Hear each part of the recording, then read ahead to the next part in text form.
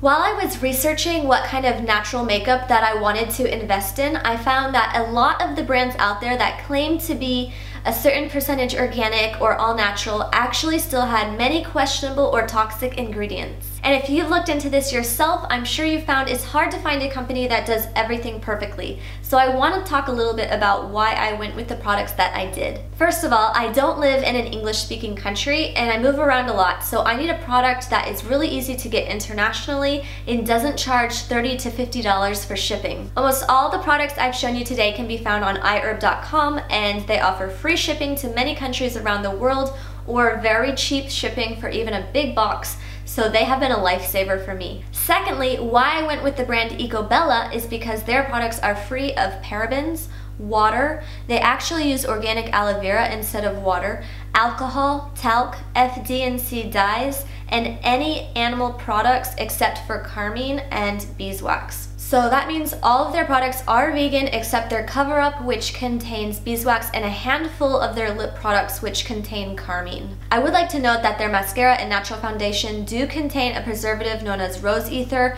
I'm going to put the exact ingredients in the text because I'm not even going to try to pronounce it. Another good thing is that none of their products contain gluten or wheat. This company is also 100% cruelty-free, and they founded their company based on those values. One of the last things I like about EcoBella is that they do make an effort to reduce the packaging, and they try to get rid of plastics when at all possible.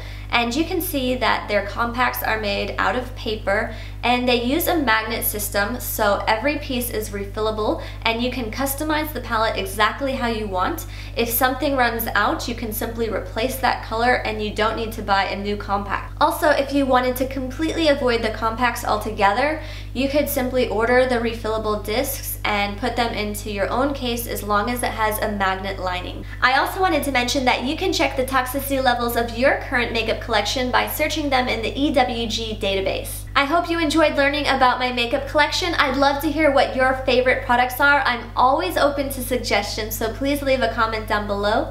Thanks for watching, and I'll see you in the next video.